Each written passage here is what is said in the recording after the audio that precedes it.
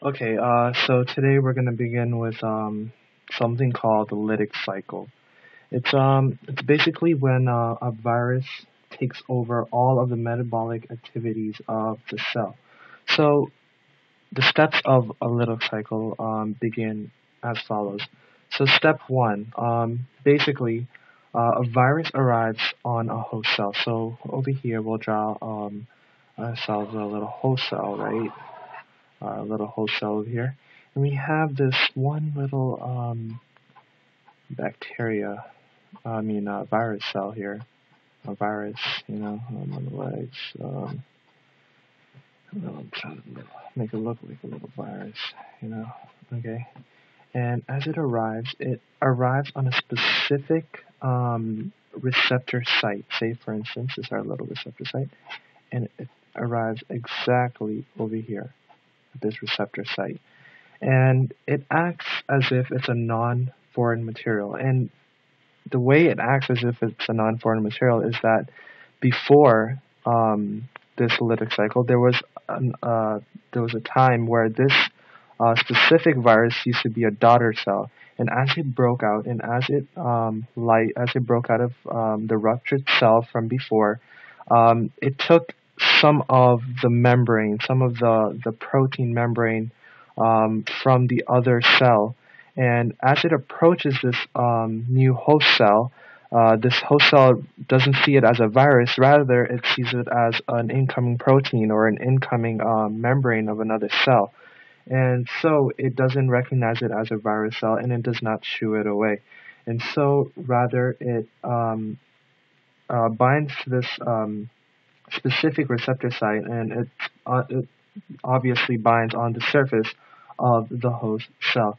And now we move on to step two of the lytic cycle, where the virus, let's draw this little host cell again, and we'll draw its nucleus right here. This is its nucleus right here. This is its nucleus. Basically, what happens is this virus that we have over here, or this virus over here, as it comes over here, it injects its DNA. This is the virus DNA right here. The virus is DNA. So this is the DNA, and this DNA shoots right into the nucleus, along with the DNA of the host cell. Okay, the DNA, just whatever, right? The DNA of the host cell.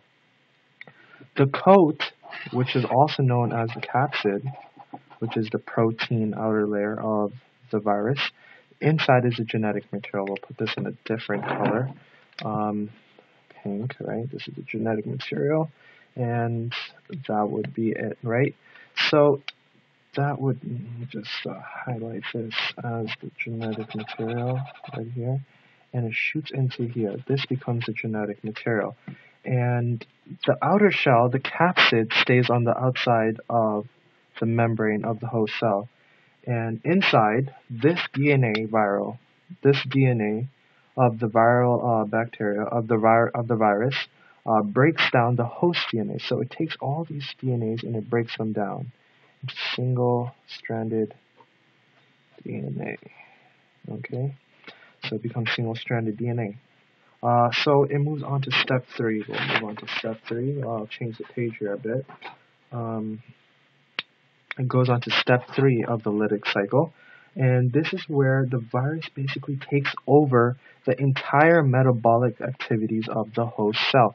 The way it does that, we'll draw our little host cell here in the nucleus. We have our virus DNA, and basically it goes through DNA replication, and it combines with every single DNA chromosome or chromatid, sister chromatid, whatever. Originally, it's called a chromosome, even if it's singular in this case, and DNA replicates with the DNA of the host cell. Okay, so let me draw this real quick. And here we go. That is taking over the metabolic activities of the host cell. Then it goes on to step four, where it takes the materials of the host cell and the viral DNA directs the assembly of the new viral parts. So basically, it takes the resources from our materials in this host cell, and it produces our small little new virus cells. So it creates hundreds of them, 100 to 200 to be exact. It's just my bad here. And it creates a whole bunch of them. Okay, and as the resources, and as we go on to step 4, I believe we were on step 4 already. This is step 4 as well, right here. Step 4 as well. And as these viruses basically,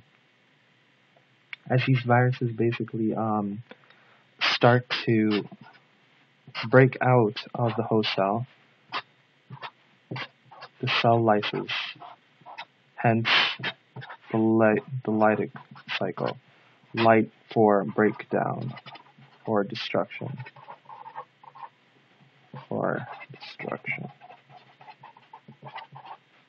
Hence the lytic cycle.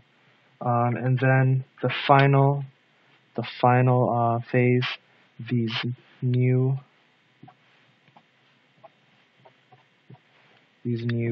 viruses are released, and they spread, and they go and they attack new cells.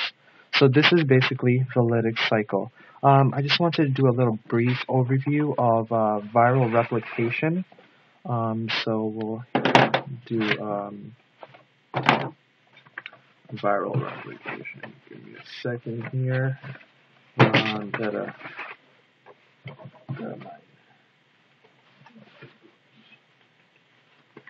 Viral replication. Okay, so we have our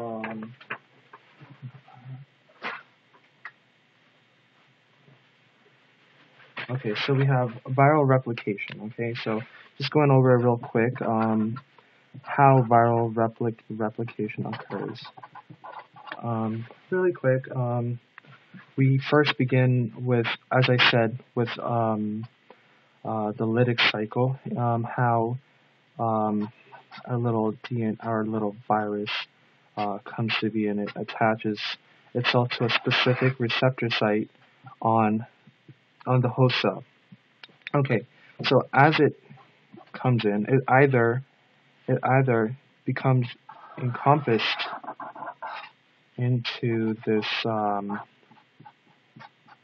cell, and it either encompasses it, or it injects it, for instance, into a bacteria because of its hard outer membrane.